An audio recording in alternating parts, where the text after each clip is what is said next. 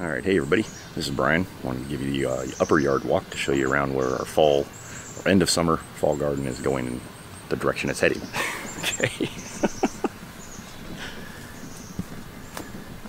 see the strawberries are really filling in this area. Looks nice.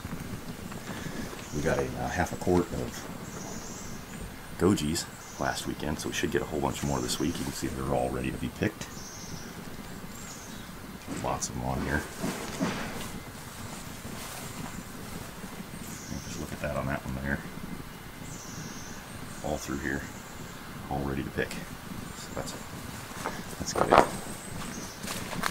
This one here did snap back pretty good with the amount of berries it's got. You know, the watering system got a little later set up for this one, so I don't expect as many berries this year on this bush.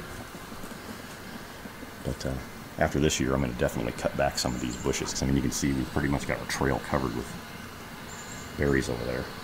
I'm going to trim that back for next year. These sunflowers are all blooming. Our little sunflower island we put in. I put in a little makeshift trail here from some of the stones we had that were buried back there underneath the trees.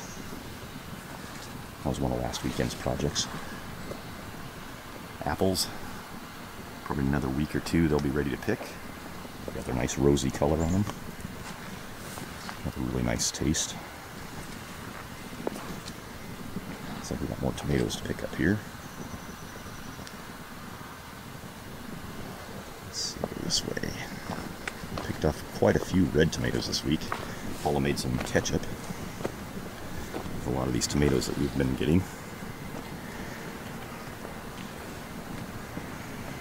It's one of those things, like right now in this time of year, you can kind of just tell fall is coming because the tomatoes are starting to slow down and everything's kind of like going into a reset mode where it's just kind of all just, you know, you just get that feel because you can just tell the tomatoes just aren't as vigorous. They're starting to put all the last of their energy into the fruits to ripen them up.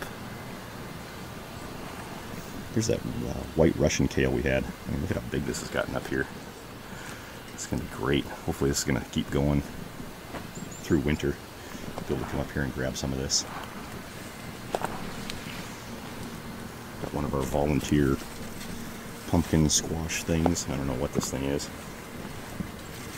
It was a pop-up from last year. I mean, look at the sheer amount of pink boar tomatoes on this thing. Holy cow. There's a lot on this. Back there, right here.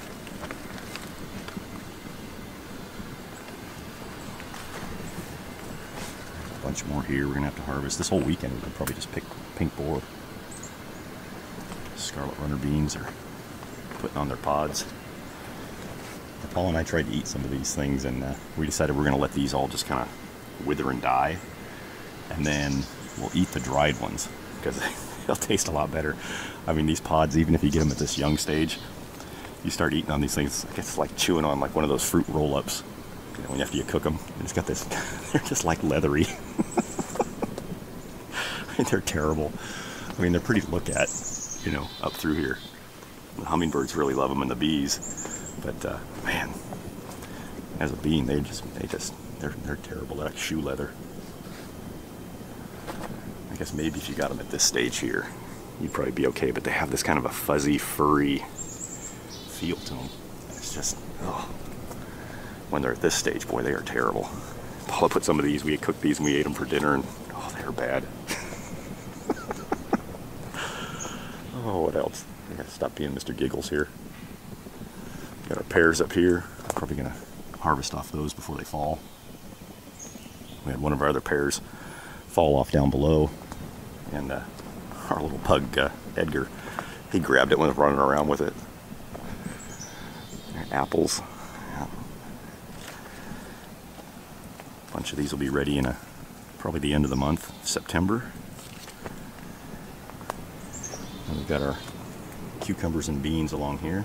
Looks like we've got a couple of cucumbers to harvest off. beans are kind of just doing a little soil repair, because this area has never had anything planted, so I didn't expect much out of this, but I wanted to get some nitrogen nodules put in there from the beans just to start improving that area, so for next year it'll be a little bit better, and maybe I'll amend that soil a little bit. But it was just an experiment area. Alright, well, it's kind of the upper yard walk, and I'll do some more videos of the other things we got going on here at the homestead. Alright, talk to you guys again. Bye.